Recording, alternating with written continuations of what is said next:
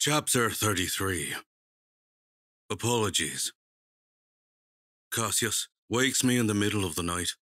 "Severo found Roke," he says quietly. "He's a mess. Come." "Where?" "North. They can't move him." We gallop away from the castle, under the light of the twin moons. An early winter snow fills the air with dancing flurries. Sucking sounds come from the mud as we head toward the North Matas. No sounds but the gurgling of water and the wind in the trees. Wiping sleep from my eyes, I look over to Cassius. He has our two ion swords, and suddenly, a pit in my stomach as I realize what's what. He doesn't know where Roke is, but he knows something else. He knows what I've done. This is a trap I cannot ride away from. I guess there are those times in life. It's like staring at the ground as you fall from a height. Seeing the end coming doesn't mean you can dodge it, fix it, stop it. We ride for 20 more minutes. "It was no surprise," Cassius says suddenly. "What's that?" "I've known for over a year that Julian was meant to die." The snow falls silently as we move together through the mud. The hot horse moves between my legs, step by step through the mud. "He made a mess of his test. He was never the brightest, not the way that they wanted. Oh, he was kind and bright with emotions. He could sense sadness or anger a click away, but empathy is a low-color thing." I say nothing. "There are feuds that do not change, Darrow. Cats and dogs, ice and fire, Augustus and Bologna, my family and the arch-governors." Cassius' eyes are fixed ahead, even as his horse stumbles and his breath makes fog in the air. "But despite what is portended, Julian was excited when he received the acceptance letter stamped with the arch-governor's personal seal. Didn't seem right to me, or my brothers. Never thought Julian would be the sort to make it in. I loved him. All my brothers and cousins did. But you met him. Oh, you've met him. He wasn't the keenest of mind, but he wasn't the dullest. He wouldn't have been the bottom 1%. No need to call him from the stock, but he had the name Bologna, a name which our enemy loathes. And so our enemy used bureaucracy, used his title, his duly appointed powers, to murder a kind boy. To turn down an invitation to the Institute is an illegal act, and he was so delighted. And we, my mother and father and brothers and sisters and cousins and loved ones, were so hopeful for him. He trained so hard." His voice takes a mocking tone. "But in the end, Julian was fed to the wolves. Or should I say, wolf." He pulls his horse to a halt, eyes burning into me. "How did you find out?" I ask, staring ahead over the dark water. Flakes of snow disappear into the black surface. The mountains are but shadowed mounds in the distance. The river gurgles. I do not dismount. "That you did Augustus's dirty work?" He laughs scornfully. "I trusted you, Darrow, so I did not need to see what the jackal sent me. But when Severo tried to steal it from me as I slept in the Great Woods, I knew something was the matter." He notices my reaction. "What? You thought you consorted with dullards?" "Sometimes, yes." "Well, I watched it tonight." A hollow. With Roke and Leah, I had forgotten about the package. Better that I had. Better that I had trusted him and not sent Severo to steal it. Maybe he would have discarded it then. Maybe things would be different. "Watched what?"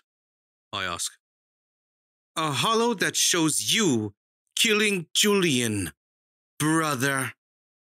The jackal got a hollow, I snored.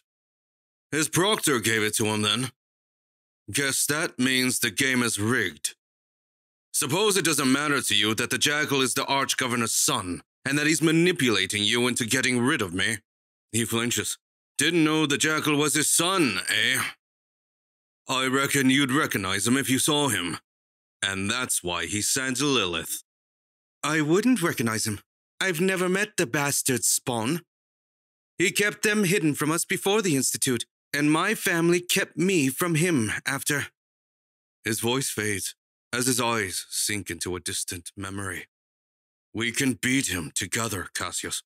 We needn't be divided. Because you killed my brother, he spit. There is no we, you feckless quim. Get off your gory damn horse. I dismount, and Cassius throws me one of the iron swords.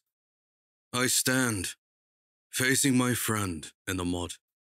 No one to watch but the crows, and the moons, and the proctors. My sling blade is on the saddle. It at least has a curve, but it's useless against an iron blade. Cassius is going to kill me. I didn't have a choice, I tell him. I hope you know that.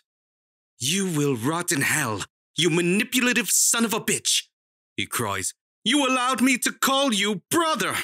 So what would you have had me do? Should I have let Julian kill me in the passage? Would you? That freezes him. It's how you killed him. He's quiet for a moment. We come as princes, and this school is supposed to teach us to become beasts. But you came a beast. I laugh bitterly. And what were you when you ripped apart Titus? I was not like you, Cassius shouts. I let you kill him, Cassius, so the house wouldn't remember that a dozen boys took a good long piss on your face. So don't treat me as though I'm some monster. You are, he sneers. Oh, shut your goddamn gob and let's just cut to it, hypocrite. The duel is not long. I have been practicing with him for months. He has played at duels his entire life. The blades echo across the moving river. Snow falls. Mud sticks and sloshes. We pant. Breath billows. My arms rattle as the blades clang and scrape. I'm faster than him, more fluid. Almost get his thigh, but he knows the mathematics of this game. With a little flick of his wrist to move my sword sideways, he steps in and drives his iron blade through my armor into my belly. It should cauterize instantly and destroy the nerves, leaving me damaged though alive. But he has the ion charge off, so I only feel a horrible tightness as alien metal slides into my body and warmth gushes out. I forget to breathe. Then I gasp. My body shivers, hugs the sword.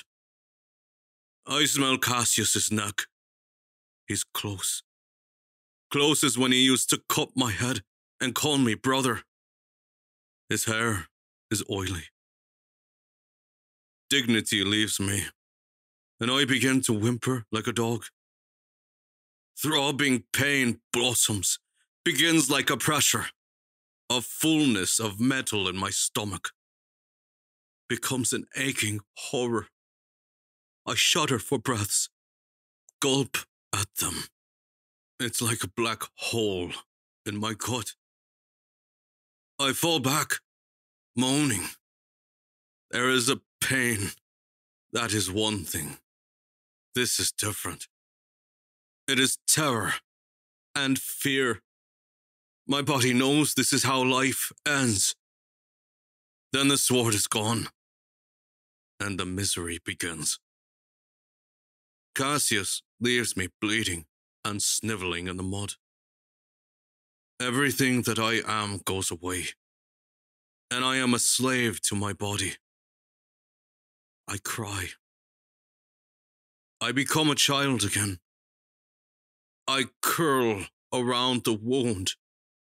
Oh God, it is horrible.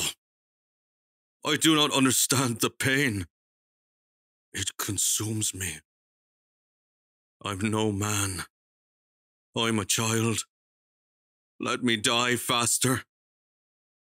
I sink in the cold, cold mud. I shiver and weep. I can't help it. My body does things. It betrays me. The metal went through my guts. My blood goes out. With it go dancers' hopes.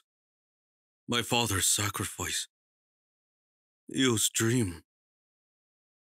I can hardly think of them. The mud is dark and cold. This hurts so much. Eo. I miss her. I miss home. What was her second gift? I never found out. Her sister never told me. Now I know pain. Nothing is worth this. Nothing. Let me be a slave again. Let me see Eo. Let me die. Just not this.